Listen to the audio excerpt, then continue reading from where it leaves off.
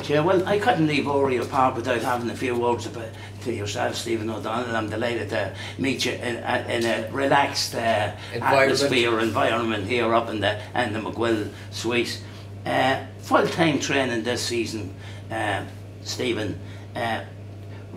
What extra demands has it put on you? Well, I suppose in a sense, we were full-time in everything bar, I suppose, name the last few years. We're still training the same amount of days and that, but I suppose what it does do, training in the mornings, it helps you do everything as a team and as a squad in the afternoons. Like if you're in the gym, if you have a gym session scheduled, you're all in the gym together, as opposed to the other years we were training in the evenings and it was up to us individually to go and do our gym sessions. So now, after training and after 10 or 15 minute break after training, everyone's in the gym together, so I think it creates a better atmosphere and a harder work ethic when everyone's in it together, you know. Yeah. And how does your body tell you when you're fit? You know, I know you play friendly games. This is at the beginning of the season, Stephen. You know, is it through the games or is it through your physical fit training? It's I suppose nothing can replicate games, you know. But your body tells you you're fit when you're not consciously breathing, or you're not saying I can't make that run now because in a game because I'm blown, you know. It's when you're just on autopilot and you're not thinking about anything, and so you really know what you can do. Yeah, you're getting around the pitch easy and nothing's.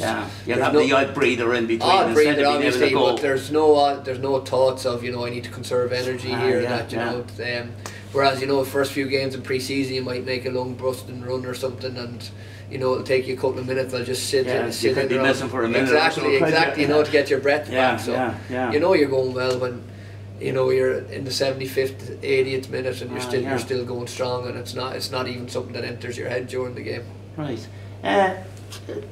Do you get more excited about the Cork and Shamrock Rovers games than you would about, say, the other teams, Stephen? Like, you know, do you know the teams that is really going to get you up for playing? The bigger games take care of themselves because you know, you don't need any motivation for them. You have a chance to get one over on your rivals, and to, you know, like you could win another week and you come into the dressing room and your rivals have won, so you've not made any ground. But when you know you're playing against your rivals and you beat them, you know, you've gained 3 points in them. So I suppose that's the importance of it. But would the adrenaline be that wee bit higher, like, for those obviously the games take on probably a little bit of extra importance in that sense when there's a rivalry, and has been over the last few years. So there's no doubt that the games are probably a little bit tenser and you know, I suppose a bigger way to put it. But as I said, we've kind of prided ourselves on being consistent and respecting every team.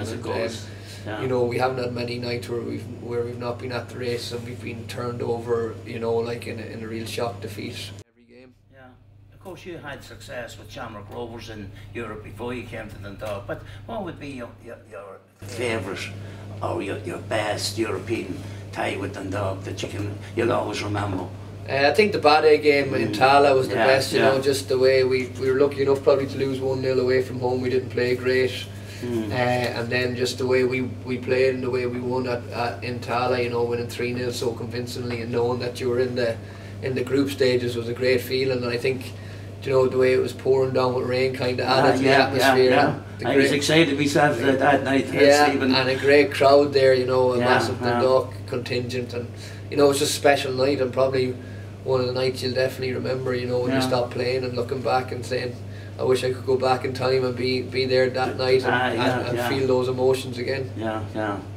You've won plenty of Premier Leagues and Cups, Stephen. Which trophy would you prefer, the league or the cup?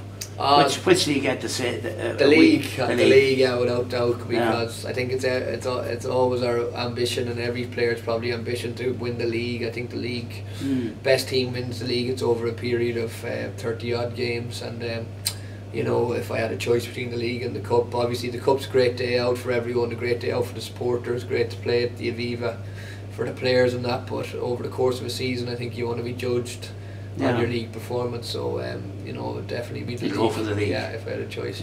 And we all know you as captain of Dundalk. What's your duties that we wouldn't know about? There's nothing really set in stone as such. I don't do anything different than I probably would if I was just a normal player. You know, we have a very good professional bunch of lads that have their own high standards as well. So, you know, on that front there doesn't need to be any real bollicans or that given out to players. But I suppose it's I couldn't really put my finger on it. I'd just be myself. Just yourself, I'd just be myself. And when you go to grounds like Dalymount with a wee bit of an incline, and Richmond Park and Brandywell had it too, do you make that decision that you play up the hill the first half, say? No, that'll be the manager's decision. Yeah, he has his own. He knows all. I was often wondering that. Yeah, like, you know. he has his own. He knows all the grounds, obviously, in Ireland himself. So he has his own thoughts on that. So he'd, if there was a debate or whatever, if you know, there could be simple thing like we played Derry and the sun was a low lying sun, so that's why we switched around on the other night and Friday. So you know, just different things like that. If you wanted to take real initiative of the game and there was a strong wind, maybe you could, like the manager might want to go and play with the strong wind, you know, in the first half. But you wouldn't make that decision. No, that'd be the manager's call. Right. And of course, this year we have a 10-team league, Stephen. I know you're not enamoured with the fixture list. How do you view it?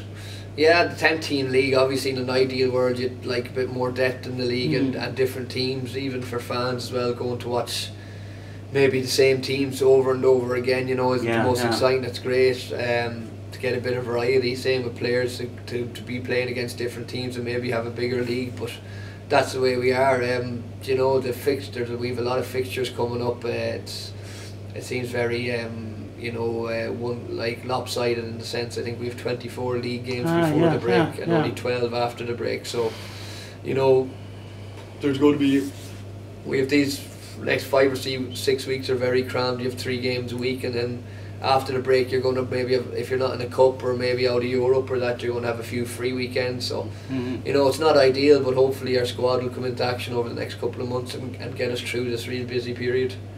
You've so many memories with Dundalk since you joined us. Is there anyone that sort of jumps out at you? I think obviously the first league win, you know, I think that was crucial because we obviously came second the season before and we were leading the league for so long the second season. You know, it would have been a big blow, I think, not being able to win the league that year. You know, suppose everyone would have been doubting themselves and that having come second 2 years in a row, and as I said, leading the league for most of the season. So I think that was big that we got over the line, and you know, that night, it's rarely you get the top 2 against each other in the last game of the season. Winner takes all. So that was another special night, I suppose, and you know, a night that you'll remember as well when you've stopped playing. Yeah, you mightn't like this question, but when you decide to hang up your boots, Stephen, what's next for you? I'd like to stay in football, obviously, and go into the coaching or whatever, managing side of things. That's speaking as a novice, not knowing what it holds, you know, in the sense. But you're still learning as a player, listening to managers. Yeah, exactly. You're always you're always learning and taking stuff in. But you know, you might end up managing, and like say, this isn't for me after 6 months, you know, because it's not. Yeah. It's not an easy job, you know. There's a lot of things you have to look after. You have a whole squad. As a player, you're only looking after yourself and getting yourself in peak condition, whereas as a manager you have to look after a big squad of 20, and it's not always easy. But I think it's a challenge that I'd enjoy, but hopefully there's another couple of years left of me yet. Well, Stephen O'Donnell, as the captain of the 1963 team, to Stephen O'Donnell, the captain of Dundalk present team, can I thank you very much for your company today. God bless you. Thanks a million, John. Thank you. Thanks, really Stephen. Enjoyed it. Thank you. Thank you, son.